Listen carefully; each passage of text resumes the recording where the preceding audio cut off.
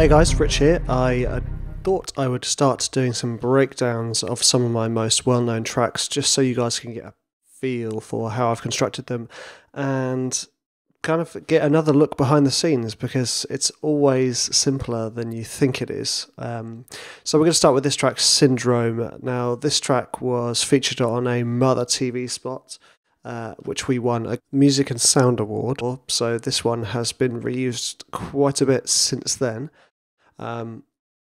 This is a really interesting one. This is from the Throat 2 album, which is basically sort of organic trailer music based around me and another guy playing the cello. It's quite unusual sounding and it fits really well in the horror genre. So what we're going to do is we're going to have a listen to it first, and then I'll talk you through all my thought processes behind how it's laid out, etc. So here we go. Let's have a listen.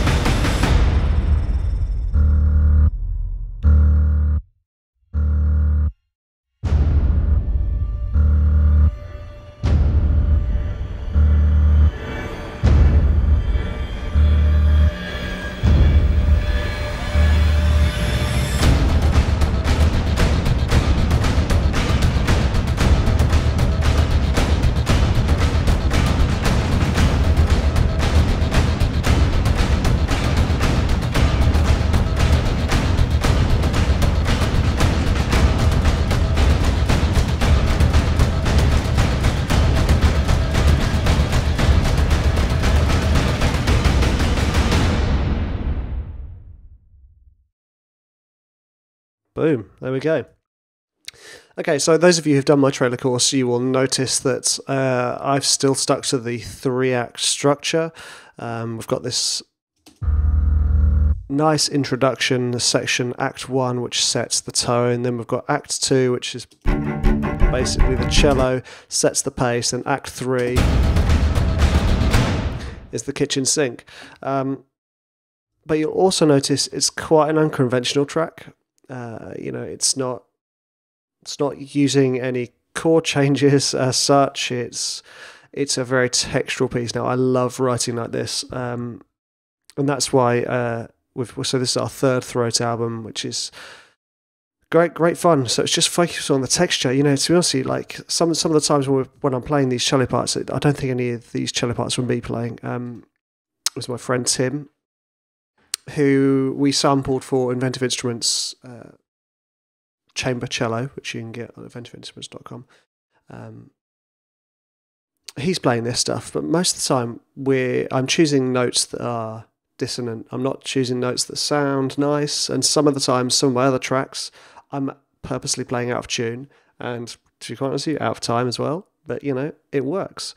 So we're pitching for thrillers, dramas, or not dramas, thrillers, horrors, and action films, and this is sat beautifully in the horror genre, this sound. So the birth of this was me recording myself playing the double bass, this here.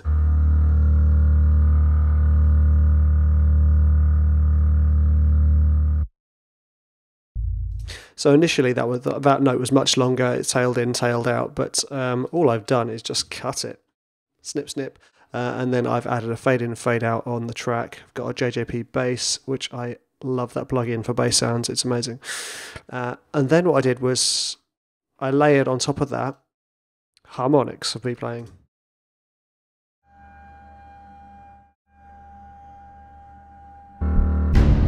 Again, I wasn't focusing, I wasn't thinking about the tuning per such, I was just thinking about how the textures would work.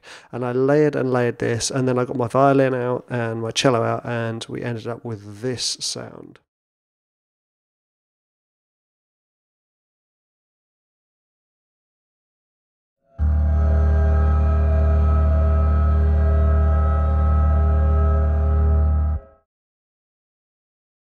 Which sounds like some kind of strange, haunted train going through a darkened tunnel. And that's how I like writing. I like to think about a weird picture and try and paint it. And sometimes, which kind of goes against some of the stuff I was talking about in the trailer music course, sometimes it doesn't matter if it's in tune, it doesn't matter if it's out of time. You're looking for a feeling, and that's the important part on this track here. So I laid out this track here based around this growing sample set here of this beautiful haunted train. And I got to Act 2. Well, let's get to that bit. Let's go through this bit. Then obviously my next step is to add in the low-end drums, which is a mixture of Spitfire Audio's Hans Zimmer drums and Damage by Heaviosity. And you can see I start off with my favourite low-end kick. It's the Damage Punch kit. Just gives you this lovely, really sets the cinematic tone. And gradually, we just expanded it to emphasise those cut points, which I talk about again in my trailer course.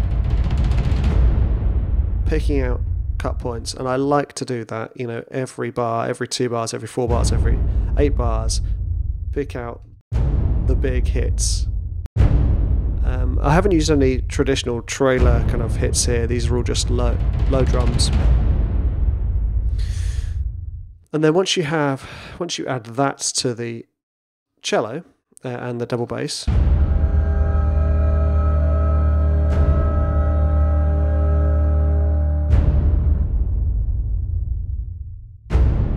it's pretty minimal. So I then started adding in the mid drum sounds, so the toms and things like that, and the taikos, to bring the pace, and they come in.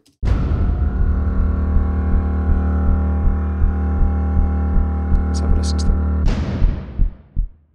They come in at the start of Act 2 here. I've gone for this lovely heartbeat sound, which is actually a trillion bass, but it's so low it comes, I think it's just a clicky sub. And then you can bring that heartbeat with this.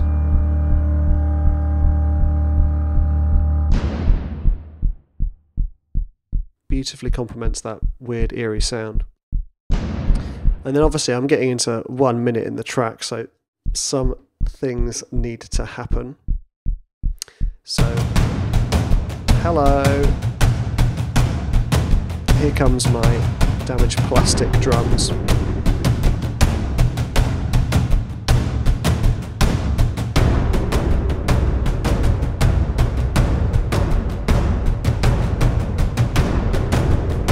So if we go into the plastic drums, you'll see I'm not afraid of loops. because you know what, they're an incredible tool to help me write quickly. And then once I've done the loops, I'll go in and change the endings at the end of every 4 bars, 8 bars, whatever, just so that it doesn't feel so loopy. And then obviously I like textures. So this lovely sound here, which I think was me exporting, again, exporting a sample, smashed through distortion, and then put through an echo, just to give that kind of like emphasis of pace. But still,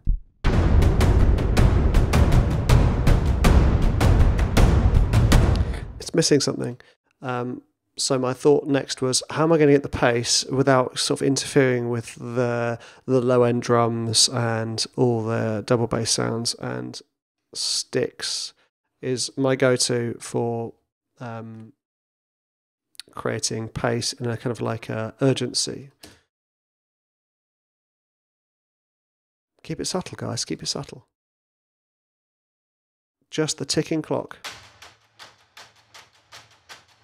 And then the drum rims.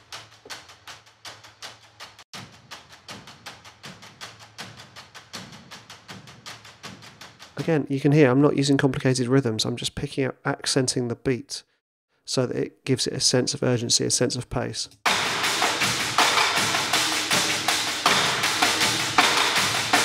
So here, this is where I start to pick out, because obviously it's 1 minute 30, I want the editors to feel like it's picking up by now.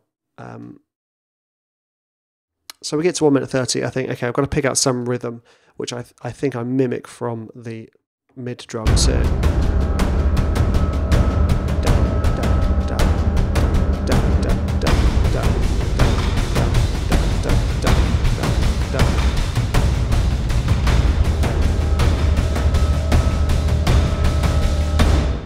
Okay, so you can hear it starting to pick up, but I still want more weird noises, more intensity, so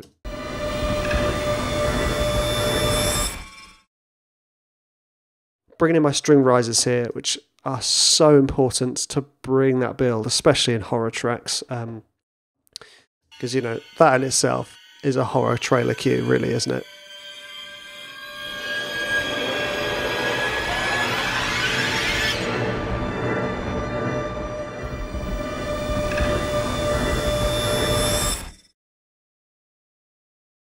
Right, anyone who's downloaded any of the free Inventor Instruments samples I've created will know that I like weird sounds because they help broaden your palette. You know, you're not just using your strings and your woods and your brass and your epic drums, you're using other effects, other weird sounds.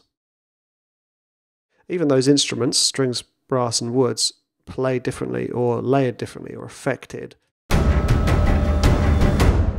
so that you then get this added texture of this rise.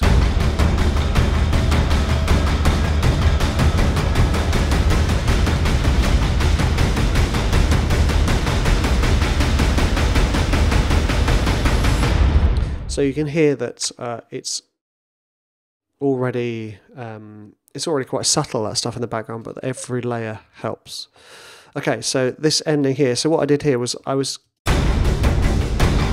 I had this loop going on, and I thought, okay, well, I'm getting on 2 minutes, can't exactly keep pushing this. So classic 8th note, da da da da da da da da da da da da da da da da build to really have a little drop down into the next section. Now this next trick I did here is one of my favourites. I absolutely love doing this. A tempo change. You know, why can't you have a tempo change at the end? So we've got this great pace coming in.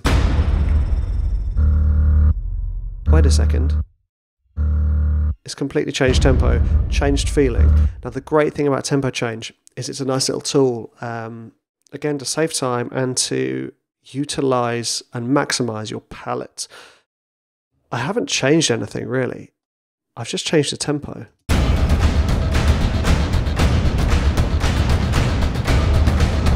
So you hear here, I thought, well, what am I going to do to help this tick along. I know, I'll just chop that double bass sample to become a pulse, and then when it gets to this section here, it becomes kind of like a strange Brahms, but more like a you know, a distant dying Brahms in the background, just like that. And the same with the drums. We have to pick up the pace of this new tempo, and I will start with my low, just picking out. Oh, I brought some metals in here to bring out those bars, and obviously then I bring in the taikos.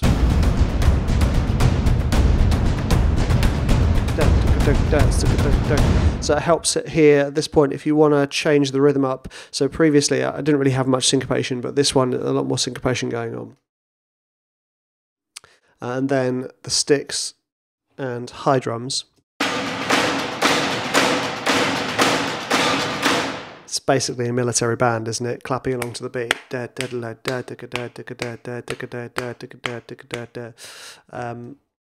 Keeping it really simple. You can see me looping the stuff here. You know, I'm very keen on saving time.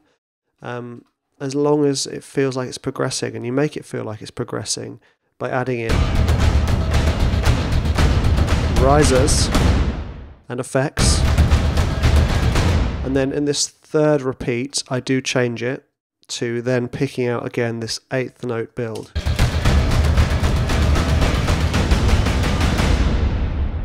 And then, really nice, simple way, how do I finish my trailer track? You give it some kind of change of rhythm, usually in triplets, ba-ba-ba-ba-ba-ba-bum. And then you extend it a couple of times. So rather than going den digga den den digga den den digga do, you go, this is my rhythm, den digga den den digga den den digga da da da da da da da da da da da da da da da. You throw in some interesting rhythm changes going between triplets and tuplets and straight 8th notes, straight quarter notes. And that way you just give it this really bizarre jilted ending, which leaves people wanting more, but also makes it feel like a clear punctuation point, which is really important for the editors. So I sent the track as it is, all this stuff up here, I sent it to Vic, the elephant. He said, Rich, this is huge, I love it, but it's missing something. So this is when I called my friend Tim. I said, Tim, can you come and play the cello for me, please? And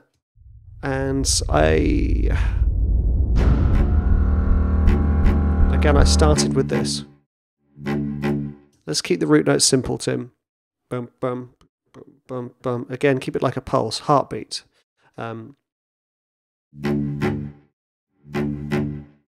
Now, I don't know if any of you guys are familiar with Steve Reich. He has done a piece of music called Clapping Music, which is two people clapping, and their rhythms go in and out of phase, and it's more of a educational listen rather than I'm going to sit down and listen to clapping music. But he's got this fantastic rhythm. It's da da da da da da da da da da da, and that rhythm has just been in my head almost my entire musical career. So this is my homage to clapping music.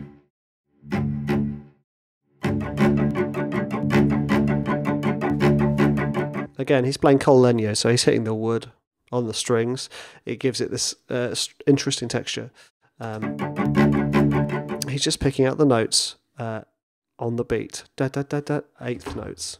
Then, here's my Steve Reich clapping music. Hello.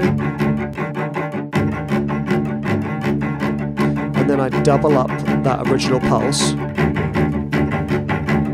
with a lower version. Da, da, da, da, da, da, da, da, da. So you can see I even called this one Cello Reich, which I didn't include in there. So this was our use of the cello. Again, when I record, you can see here, I recorded Tim and, I think it was 2 bars I recorded him playing, and then I just cut up the audio. 2 bars, 8 bars, 4 bars. Cut up the audio rather than using flex time, because I actually think the flex time in Logic is nothing compared to the flex time manipulation Pro Tools. So I don't bother. I just chop up the audio, move it, and then use fades, which sometimes ends with some clicking and things, but if you're careful, it doesn't.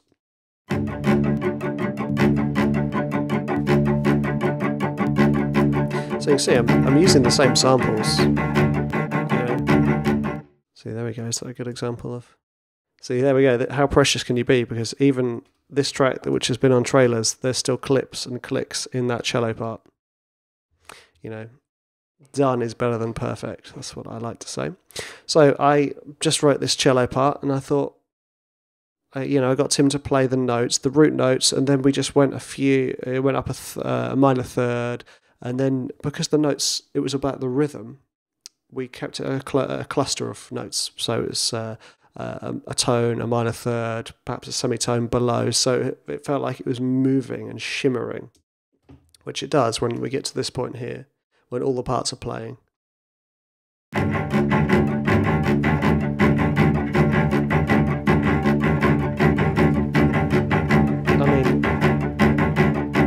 It doesn't sound nice, it sounds cool. And it gives it that pace which Act 2 requires. Here we go. So we go like this. Here's our reverse hit into the pace, which is brought to you front and foremost by the cello. Although I do bring in the sticks in a second. That col legno, which if you notice is also out of tune, it doesn't matter, it's a horror track. We want texture, we want pace, we want feeling, and the out of tune just adds to that kind of like unnerving feeling. It's awesome. You know, I often think, don't get precious about your track, just get it done.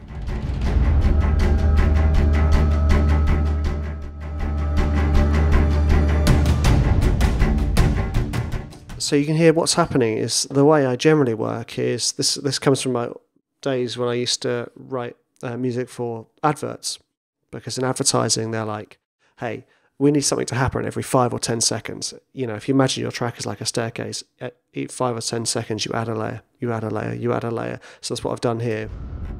This first cello part, here's our next layer with the next cello part and the sticks. Then our next layer with another cello part, our next layer with the sticks and this semitone out cello. Next layer, plastic.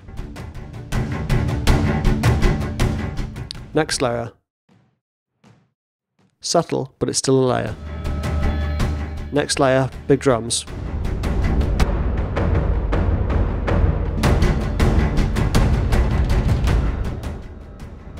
Next layer, the riser is coming in. Next layer, sticks, crushers. Next layer, buckets. So I've kept this material going for almost 2 minutes, basically using loops. But using the loops cleverly. So I'm just layering everything up, and I'm thinking about how I'm adding a layer of intensity and build up to this point. And then Act 3 is just a short version of the same thing. Layer. Next layer comes in. The risers. This time, rather than one layer, it's a few layers coming at the same time. Then all the drums. Then the drums and the risers.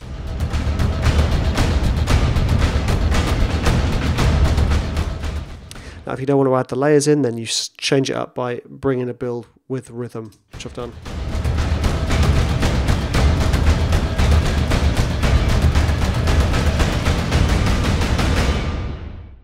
Okay, there we go. So this track was written in a few stages. Syndrome, you can tell up here because it was originally called Night Terror. Vic Elephant changed it to Syndrome, which is a much better name. It was written in stages, so I recorded these double bass parts, and I did these drums next, and the textures, and then the next stage was the cello parts. And obviously we had some fine tuning to make sure that it felt like it was building and growing for the 2 minutes 40. this track has done exceptionally well. Like I said, it's won me an award.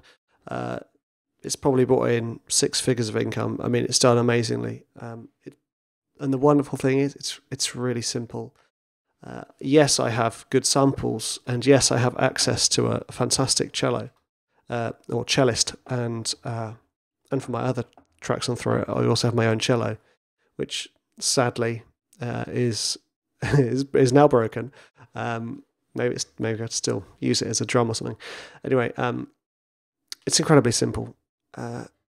And yes, I have the big sample libraries like the Hans Zimmer drums and Damage Heaviosity, but some of the things I'm using here, I mean, that's really awful distortion.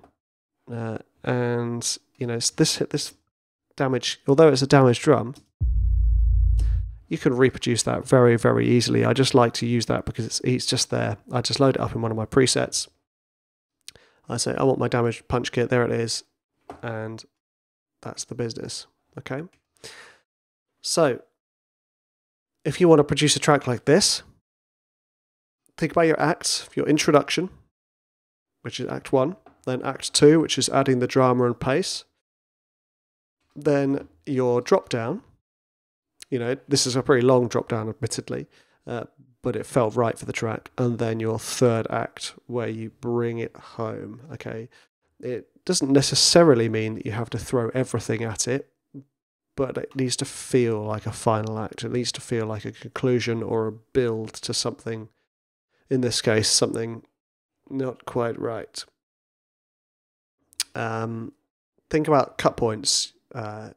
Again, I've used the low drums to give cut points every few bars, every 4 bars, every 8 bars, because firstly, it helps you structure the track, and secondly, it helps the editor find a place to cut the track so that they can put it into their trailer. Because to be honest with you, most trailer tracks, most trailers, you're not going to have the whole trailer. Most trailers are a selection of snippets of tracks. Some trailers I've been paid and they've just used a boom, or even just a hit of a track that I've sent. So for the mother trailer, they pretty much just used this stuff and that bass.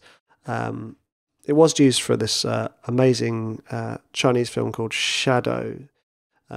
They used pretty much the whole track, which was exciting because it was a really creepy trailer.